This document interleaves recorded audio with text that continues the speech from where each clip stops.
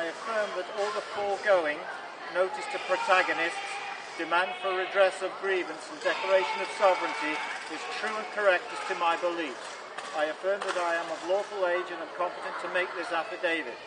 I hereby affix my own signature to all the affirmations in this entire document, with explicit reservation of all my unalienable rights and my specific common law right not to be bound by any contract or obligation which I have not entered into knowingly, willingly, voluntarily, and without misrepresentation, duress, or coercion. If you rebut various points to this affidavit, then I shall remove them if validly proven, and the ones remaining will then form my final and completed affidavit. The use of a notary below is for identification only, and such use does not grant any jurisdiction to anyone.